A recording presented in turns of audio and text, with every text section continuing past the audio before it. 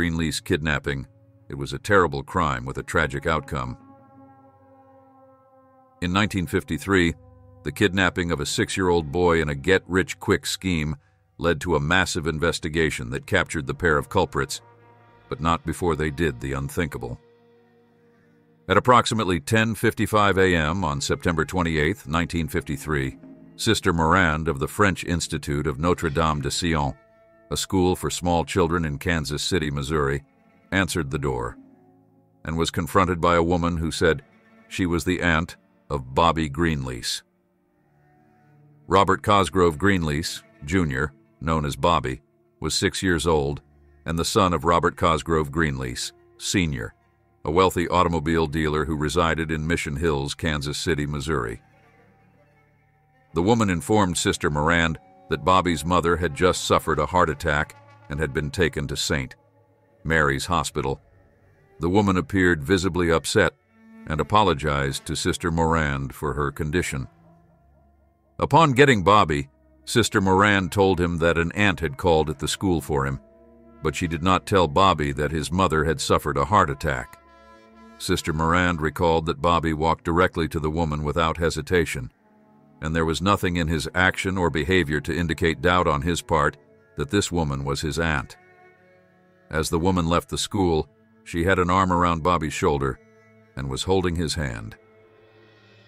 Sister Morand last saw them as they entered a taxicab.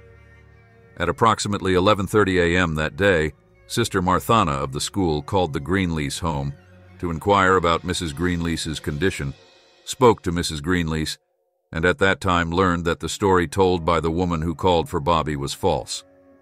Mrs. Greenlease immediately called her husband, who rushed home, and after hearing the story of what happened, notified the chief of police in Kansas City, who in turn reported the matter to the FBI.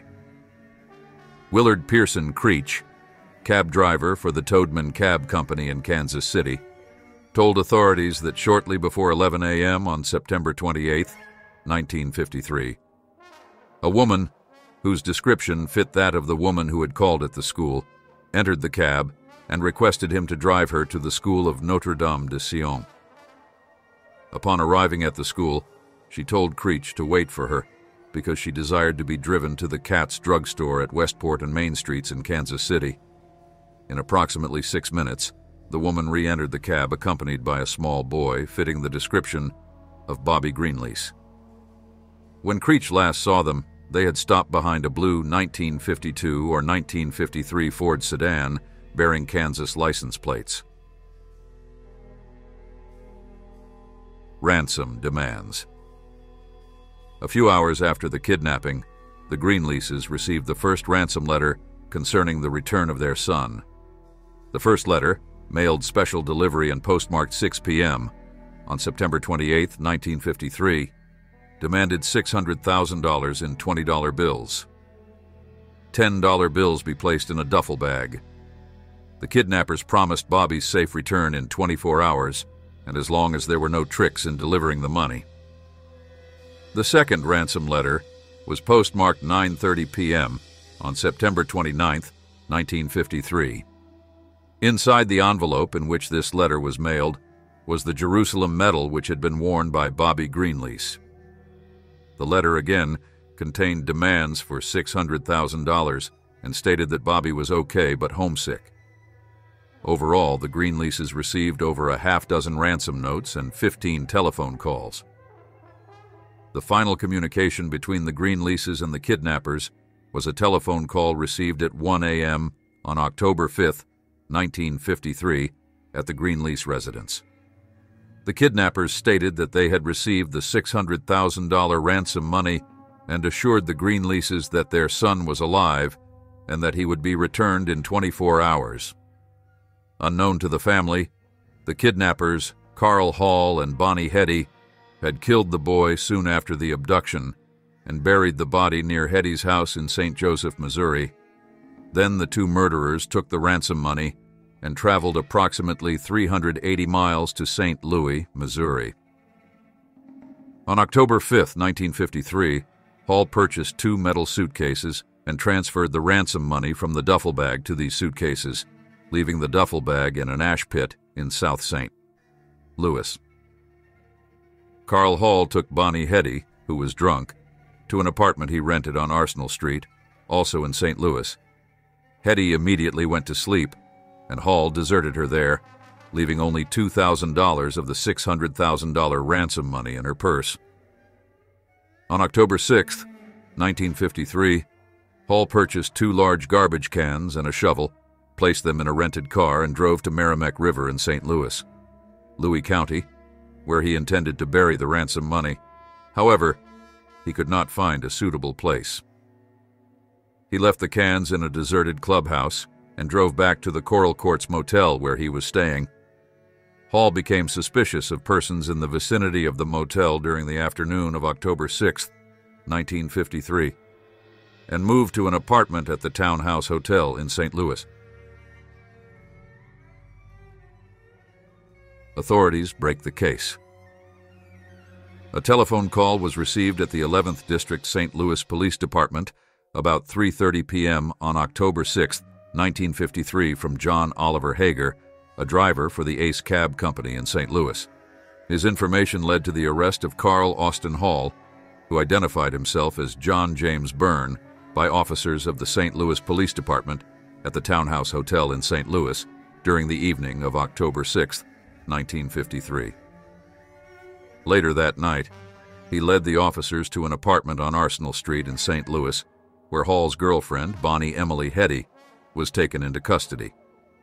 Hall was interrogated by FBI agents and other law enforcement agencies several times after his arrest, and emphatically insisted that practically all of the $600,000 ransom money was in his possession at the time he was arrested by the St. Louis Police Department. Hall admitted to FBI agents the planning of the kidnapping, the actual abduction of the victim, and to burying the body in the yard of Mrs. Heddy's residence. He also admitted picking up the ransom money, but denied that he killed the victim. At this time, he implicated Tom Marsh, stating he had turned the victim over to Marsh. Hall later admitted Marsh was a fictitious individual, and the only persons involved in the kidnapping were Bonnie Heddy and himself. It was not until October 11, 1953, that Hall admitted he and Bonnie Heddy transported the victim from Kansas City, Missouri, to a point just outside of Kansas City in Overland Park, Kansas, where Hall shot the victim to death. He then transported the body approximately 45 miles back to St. Joseph, Missouri, where he buried it in Bonnie Heddy's yard and planted flowers on the grave. Bonnie Heddy admitted assisting Hall in the preparation of the ransom letters and notes of instructions to the Greenlease family concerning the payoff of the ransom, as well as going to the school and obtaining custody of the victim using the ruse that his mother was ill. The boy's body was found by FBI agents at 8:40 a.m., October 7, 1953, buried near the porch of the Heddy residence at 1201 South 38th Street in St. Joseph, Missouri. The body had been wrapped in a plastic bag, and a large quantity of lime had been poured over this bag. The Greenlease family dentist identified the body as that of Bobby Greenlease at 1:05 p.m. on October 7, 1953. Bloodstains were found on the basement floor and steps in the Heddy residence and on a nylon blouse and fiber rug. Some .38 caliber shell casings were also found in the house. These shell casings were examined by the FBI laboratory, and it was found that they had been fired from a .38 caliber snub-nose Smith & Wesson revolver in Hall's possession at the time of his arrest. The FBI laboratory also ascertained that a lead bullet recovered from a rubber floor mat in the Plymouth station wagon owned by Bonnie Heddy was also fired from Hall's .38 caliber revolver. The judgment. On October 30, 1953, Carl Hall and Bonnie Heddy appeared before Judge Albert L. Reeves in federal court in Kansas City, Missouri, at which time they entered pleas of guilty to the indictment. On November 19, 1953, after hearing the evidence, a jury in the federal court in Kansas City, Missouri, recommended the death penalty after only an hour and 8 minutes of deliberations. 15 minutes after the verdict was announced, Judge Reeves sentenced both of them to be executed on December 18, 1953. Judge Reeves said, "I think the verdict fits the evidence. It is the most cold-blooded, brutal murder I have ever tried." Carl Austin Hall and Bonnie Emily Heddy were executed together in Missouri's lethal gas chamber at the State Penitentiary, Jefferson City, Missouri, on December 18, 1953. Hall was pronounced dead at 12:12 a.m., and Bonnie Heddy was pronounced dead 20 seconds later. Over half of the $600,000 was never found. FBI investigation established that the two suitcases, which reportedly contained the ransom money and which were in Hall's possession at the time of his arrest, were not brought to the 11th District Precinct Station as testified by the arresting officers, Lieutenant Louis Ira Shoulders and Patrolman Elmer Dolan. Both officers were subsequently federally indicted for perjury. Lieutenant Shoulders was convicted on April 15, 1954 and sentenced to 3 years in prison, and Patrolman Dolan was convicted on March 31, 1954, and sentenced to 2 years. After they were released from prison, both returned to the St. Louis area. Shoulders died on May 12, 1962. Dolan received a full pardon from President Johnson on July 21, 1965.